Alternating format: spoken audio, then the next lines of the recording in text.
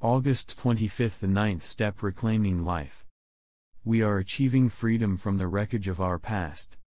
Basic text p. 45. When we start the ninth step, we've reached an exciting stage in our recovery.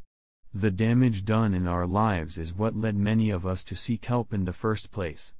Now, we have a chance to clean up that wreckage, amend our past, and reclaim our lives.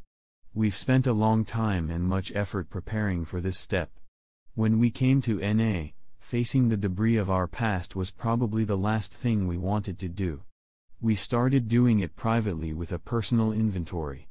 Then, we opened our past up to the scrutiny of a select, trusted few, ourselves, our higher power, and one other person.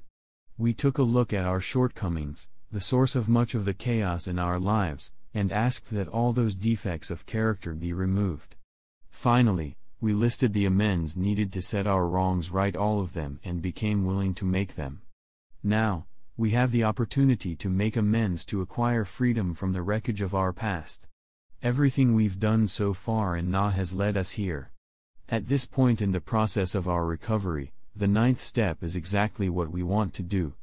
With the 12 steps and the help of a higher power, we are clearing away the rubble that for so long has stood in the way of our progress. We are gaining the freedom to live. Just for today, I will take advantage of the opportunity to reclaim my life. I will experience freedom from the wreckage of my past.